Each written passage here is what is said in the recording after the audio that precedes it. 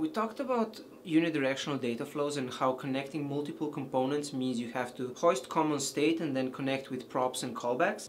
You see, when you're deeply nesting your components and they all have to know about some common state, it means you have to go props.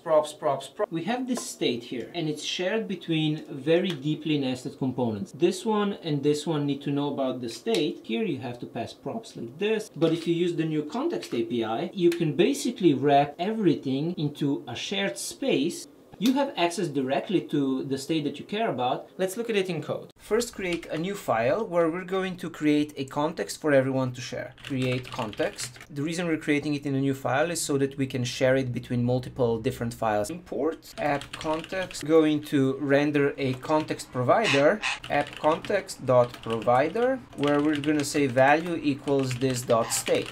So we now have a context. Into message, we're going to import app context over here. Instead of using the hovered prop, say this uses the context consumer, and the context consumer uses something called function as children, and it gets the value, which is our state. We return what we're rendering, and we're going to talk about what this is and function as children and render props and all of that a bit later. Instead of hovered, we're going to say state dot hovered messages 0 to our button, and we say this is a consumer. Here instead of background, state dot, this is all stuff that we can improve later, but we now have common shared state that everybody has access to that tells us whether we're still spelunking callbacks, but we can move those callbacks into state as well. We take out mouse over stuff from here. On mouse over, state dot on hover, on mouse out, state dot on unhover.